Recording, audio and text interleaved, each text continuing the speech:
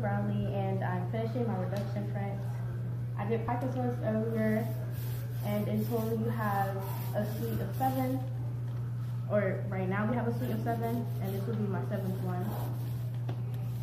And I'm taking the ink and rolling it onto my block, my lino block, and I'm gonna put it into this so I can even it out and keep it matched up with this one.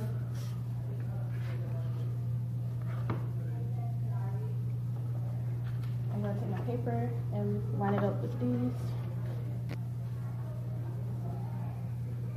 And how did you make that first print that you're putting on top of it? The exact same way I made this one. I just used the back of this though. I used the back of my lino block To make them the exact same size. Yeah. And what was the pattern like? What was the? We were aiming for a sunset theme, and I think we kind of accomplished it.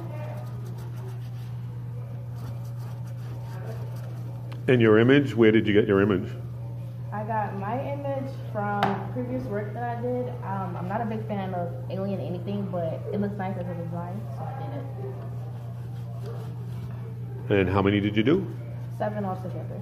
Suite of 7. That's what printmakers call that, a suite of 7?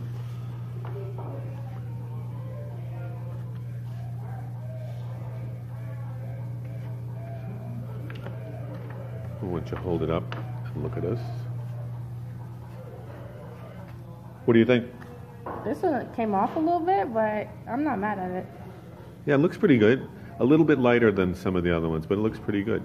Yeah. So all in all, you feel like they were successful? Yeah, pretty much.